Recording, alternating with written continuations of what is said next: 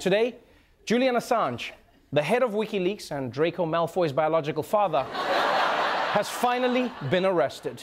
You can tell that living inside the embassy for 7 years has taken its toll. Here he is back in 2012. Yeah, now compare that to today.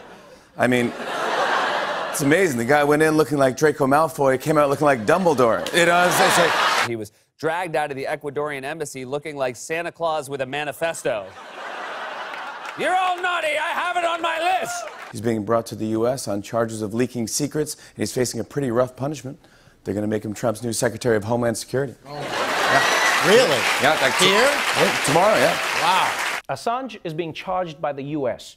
for trying to hack into a Defense Department computer back in 2010.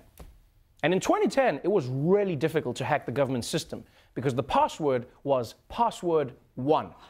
Ecuador had granted Assange asylum in their embassy, but withdrew it, which allowed UK authorities to arrest him. According to the Daily Beast, Ecuador imposed a new and detailed set of rules on its fugitive guests, banning unannounced visitors and requiring Assange to pay his own medical bills, clean up after himself in the bathroom, and tend to the well-being, food, cleanliness, and proper care of his cat.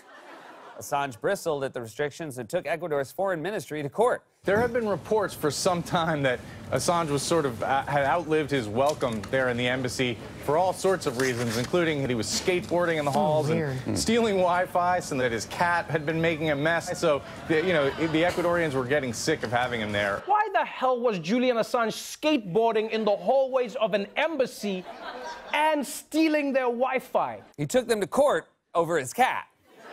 Usually people go to court to get restraining orders against their cats. Please, Your Honor, he keeps glaring at me like he wants to kill me. As for that cat, the most disturbing thing about the story is somehow not the fact that Assange allowed it to all over the embassy. No, it's that every day he dressed that poor thing up in a tie and collar. And I'm talking an entire wardrobe, right? Yeah. He's not yawning in this photo. He's screaming, "Help me! Help!" One person who's always been very clear about where he stands on WikiLeaks is Donald Trump. And yet, when Trump was asked today about WikiLeaks, which he repeatedly praised throughout the campaign, he pretended he didn't know anything about it. Mr. President, do you still love WikiLeaks? I know nothing about WikiLeaks. It's not my thing. Oh, it's not your thing. Your government just arrested a guy whose organization you repeatedly praised throughout the campaign, and you're acting like someone just offered you weed at a party. Oh, no thanks, man. That's not my thing.